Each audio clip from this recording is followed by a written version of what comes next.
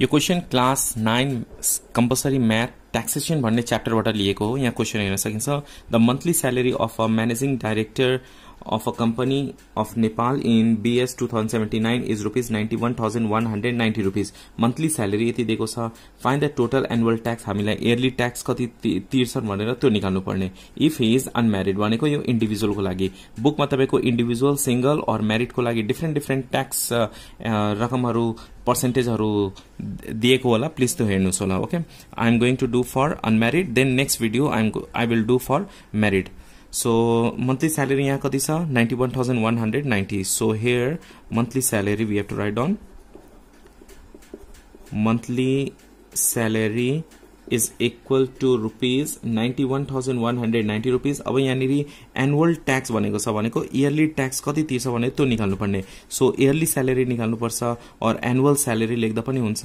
yearly salary और annual salary लेख्दा पनि हुन्छ। 1 month को सैलरी कति छ 91,190। अब इयरली सैलरी 1 इयर में 12 मंथ हुन्छ। So just multiply by 12 and we get here 10,94,280। So एक साल में कति उल्ले अर्न गर्छ 10,94,280। अब टैक्स तिर्ने रकम कस्तो कस्तो हुन्छ। फर्स्ट सुरुको 5 लाख में 1% टैक्स तिर्नुपर्छ। त्यसपछि नेक्स्ट 2 लाख्स में 10% तिर्नुपर्छ। यो भयो 7 लाख्स। कति अर्न गरेको छ 10 लाख्स अर्न गरेको छ। नेक्स्ट 2 लाख्स मा कति थिए 10%। फेरि नेक्स्ट 3 लाख्स मा कति तिर्नुपर्छ 20%। नेक्स्ट 20% तिर्नुपर्छ 3 लाख मा। भनेको यो 5 + 2 7 8 9 10 10 लाख मा कति भयो उले 10 लाख को टैक्स यसरी तिर्ने हो। फर्स्ट 5 लाख्स मा 1%, नेक्स्ट 2 लाख्स मा 10%, नेक्स्ट 3 लाख्स मा कति पर्सेन्ट तिर्नु पर्यो 20%। उले कति अर्न गरेको छ 10,94,000। अब 10 लाख यहाँ भइहाल्यो 5 6 7 8 9 10। अब 10 लाख भन्दा बढी अर्निङ भइरहेछ भने उले कति तिर्नु पर्यो 30% तिर्नुपर्छ। सो कति अर्न परेको छ यहाँ 10 लाख भयो भने 10,94,280 मा यो 10 लाख सब्ट्र्याक्ट गर्दाखेरि 94,280 रुपीस बाँकी हुन्छ। हो कि हैन। अर्न गरेको छ 10,94,280। 5 लाख्स को लागि 1%, 2 लाख्स को लागि 10%, 3 लाख्स को लागि 20%। अब बाँकी रकम कति भयो 94,280। यसको लागि चाहिँ 30% उले पे गर्छ ट्याक्स। ओके, यही आधारमा हामी गर्ने हो। So let's take here we have to do for first 5 lakhs for first 5 lakh rupees how much you have to pay 1%. So tax amount is equal to, we have to find out tax amount is equal to 1% of 5 lakhs. 5 lakh को लागि चाहिँ 1% तिर्नुपर्छ। 1/100 into 5 lakhs। यो calculate गर्दा कति आउँछ rupees 5,000। It means जति धेरै कमायो, जति धेरै इन्कम छ त्यति धेरै नै ट्याक्स तिर्नुपर्छ। 5 लाख भित्र इन्कम छ भने 1% तिर्नु पर्यो। 5 लाख भन्दा बढी छ भने 2%, 10%, 10% र फेरि 7 लाख भन्दा बढी छ भने 20%। यसरी नै जति धेरै स्यालेरी हुन्छ त्यति धेरै ट्याक्स पनि तिर्नुपर्छ। Now we have to do for next 2 lakhs। 2 lakhs tax amount is equal to कति हुन्छ। अब नेक्स्ट 2 lakhs को लागि उले कति percent तिर्छ 10%। So 10% of 2 lakhs। 10% means 10 divided by 100 into 2 lakhs गर्ने यहाँनिर is equal to 20,000। Okay, 2 lakhs को कति तिर्नु पर्यो 20,000 तिर्नु पर्यो। फेरि नेक्स्ट 3 lakhs को लागि उले 20% तिर्छ। नेक्स्ट 3 lakhs को लागि he have to pay 20%. So tax amount is equal to कति हुन्छ त्यो निकाल्ने। Tax amount is equal to 20% of 3 lakhs। 20% means 20 divided by 100 into 3 lakhs गर्ने यो कति आउँछ is equal to rupees 60,000। 3 lakh को 60,000 उले टैक्स मात्र पे गर्दो रहेछ। अब यहाँ कति भयो 5 लाख्स को फर्स्ट 5 लाख्स को तिरिम स्टेप बाय स्टेप गर्ने।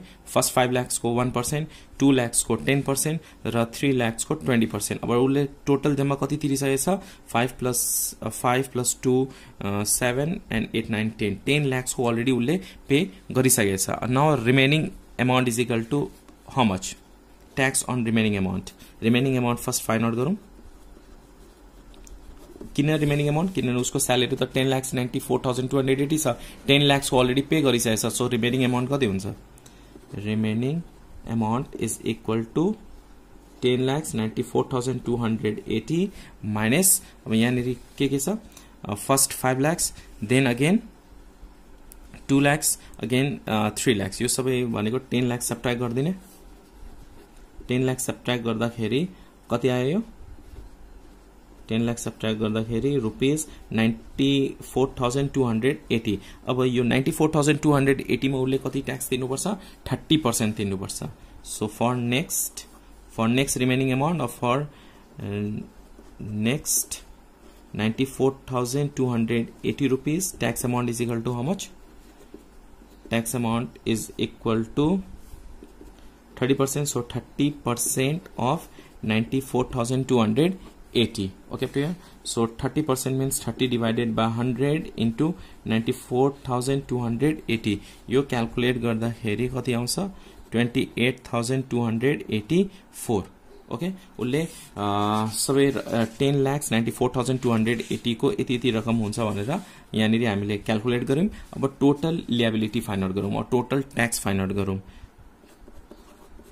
टोटल लिएबिलिटी तिर्ने दायित्व उसले यो सरकारलाई तिर्नुपर्छ ओके फर्स्ट में उसले 5,000 तिर्छ so we have two add here 5,000 for 4 lakhs plus next 2 lakhs को उसले 20% तिर्छ सो 20,000 यहाँनिर आयो 3 lakhs को उसले कति तिरेको छ यहाँनिर 60,000 so plus 60,000 plus remaining amount को 28,284 यो क्याल्कुलेट गर्दाखेरि रुपीज 1,13,284 भनेको टोटल ट्याक्स उसले कति तिर्नु परिरहेछ 1,13,284 so we have two right here the annual tax to be paid by the managing director necessary to write this conclusion director of the company